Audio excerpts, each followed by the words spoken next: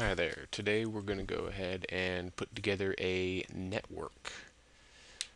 And I had already got this done, but for some reason the recording didn't record for me.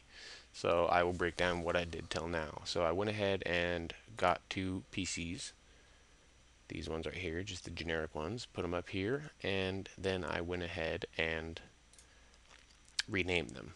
The first one I renamed PCA, the second one I renamed PCB. And then what I did is I assigned them both an IP address.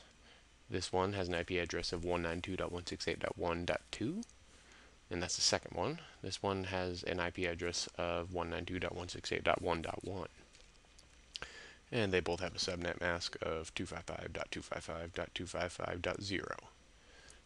So what I'm doing here is I have a simulation getting ready to run where we are setting, or we're sending ARP and ICMP packets to check out connectivity here. So let's go ahead and give that a go. Okay, and that you saw PCA and B both send their packets to the hub, and the hub sends them each respective packet to its destination.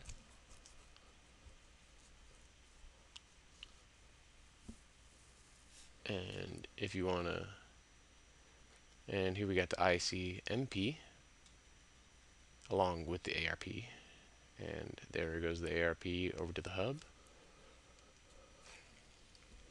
and back up to B. B's receiving it, and then it's going to go ahead and send its response back to the hub. The hub is receiving it, and then it's going to send B's response back to A, letting it know that it received the packet. And that purple envelope shows that we're getting ready to send that one, and we send it to the hub, and that's the IMCP, or ICMP, my apologies. And now it just left the hub, going back to PCB. And the hub is receiving it back, sending it back to PCA, letting it know that it received it. And there we should have another check mark. And if I'm not mistaken, that is the last event. So what we can do here is now check the ARP table, bring it into view for you. Here you see the 7 layers of the OSI model, and you can see here layer 3, the IP header. Its source IP was 192.168.1.2, which is B, because the ICMP was sent from B to A. And you can see here the destination is 1.1. We'll go ahead and close that, and we can do the same for B.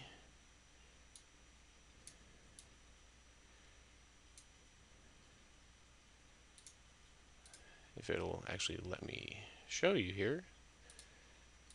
And with this one, we're going to go ahead and skip that since you already know what it would look like. So we're going to go ahead and run a command known as ARP-A.